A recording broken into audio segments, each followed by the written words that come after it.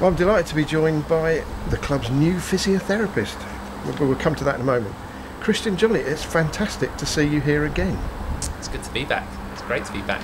I've got to correct you, assistant physio. Yeah, I said we'll come to it in a minute. Okay, we'll get into the detail. I'll get that one in early. But no, it's great to be back and it's buzzing, week 4. And it's, got my teeth stuck in and the players seem to be responding to me pretty well. So yeah, I'm really chuffed. I'm sure they are. And you've got official branding. You've got your initials on your shirt. Yeah, no, definitely. And I've gone grey. You've gone grey, so players you are red, are aren't they? So officially I've transitioned management. quite swiftly. Yeah. The club website has profile on you in your current role, but it focuses pretty much entirely on your time as a player. So I wanted to leave that to one side because we've talked about that before, although fascinating and successful though it was, and talk about what you've done since retiring from playing. So I've gone back to education. I started actually when I was still playing with the club. Yeah, I remember. And I'm now going into my final year in physiotherapy, so that's why I can't have the lead physio title, but I should be able to obtain that next year when I finish my degree. So that's what I've been doing. I've been going up to Manchester sort of twice a week. Pandemic has made things a bit difficult, so it's gone virtual, but I've continued my education and picked up different courses to prepare me for an opportunity like this. And I'm taking it with both hands.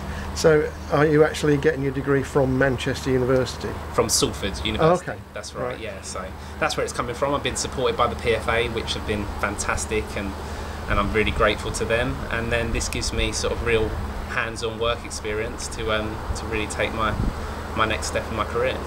And I've talked about you on the website now mainly as a player, but it also mentions that on the website for 19 to 20 season you were listed as a fitness coach. Did that happen in a sort of regular basis? Yeah, so I was covering the home games, so that was sort of my transition away from playing. So I used to support the boys at a match day at home. Obviously I couldn't travel everywhere I needed to because it was taking a step away from football, my education, and obviously having to find an income that replaced the football earnings that I was accustomed to. So Gaffer managed to get me a role on match days at home, and it worked really well, and it really helped my transition away from playing because it's quite difficult mentally to sort of leave that chapter behind. But it was great. I found the hardest year was obviously the lockdown, along with everyone else in the world. But that was really tough, that I didn't have a footing in the game, and it really highlighted how much I missed it. And you had your own little business going on, didn't you? Yeah, so that's still going at the moment. Oh, right. Yeah. I'm still juggling and trying to get other therapists to assist me. But yeah, that's a residential thing where we go to people's homes to treat them and make sure that they're well and healthy. It's Have Fold Up Table Will Travel. Exactly that. And what's it called? It's Make Movements. Make Movements. So yeah, that's a big shout out, Holmesy. I like it. Yes, yeah, always. So you had that going on through lockdown, or could you not do it in lockdown? So I wasn't allowed to treat in lockdown 1. Lockdown 2, I was able to treat, and then lockdown 3-ish, it went off again. So it was a bit of a stop-start year. It was very, very difficult, sort of financially and being a new business, but we've all suffered, haven't we, collectively? So thankfully we're coming out of it, and I'm double vaccinated up, and I'm fit and healthy and ready to treat. So brilliant. And how did this role come about? Did Douse approach you, or did you approach him? I think Gaffer knew exactly what the plan was in regard to my future transition away from playing, and he knew that I was getting my degree in physiotherapy. And yeah, we've always stayed in contact through the good, through the bad, and whether I'm playing or not playing. And this opportunity that the club were going full time, and he might need some support in the backroom staff in order to keep the players fit and healthy and ready for selection. So yeah, so it's sort of the stars aligned, and it complements. Obviously we've got Phil, that's the lead physio, and he's fantastic at what he does. We've got Gary Lewin, who's a consulting physio, so anything that sort of trips us up or anything where we need those expertise, we can lean on him. And yeah, so it feels like we're a solid unit, medical side, and we can make sure that the Gaffer's got a full squad of selection to be made, so his choices are difficult come the start of the season. And are you going to have to do some NHS time as part of your qualification, or in order to become chartered? To yeah, be registered? you have to complete 1,000 hours of placement over the 4 years. Right. So that covers different departments. So you can go via the NHS to cover your sort of respiratory physio, your neurophysio, and your musculoskeletal, which is what football is considered. So I tick the MSK stuff, and then I've got to tick other boxes, which I'll have to arrange myself. So that'll be some off-season stuff when we're done next year. Yeah.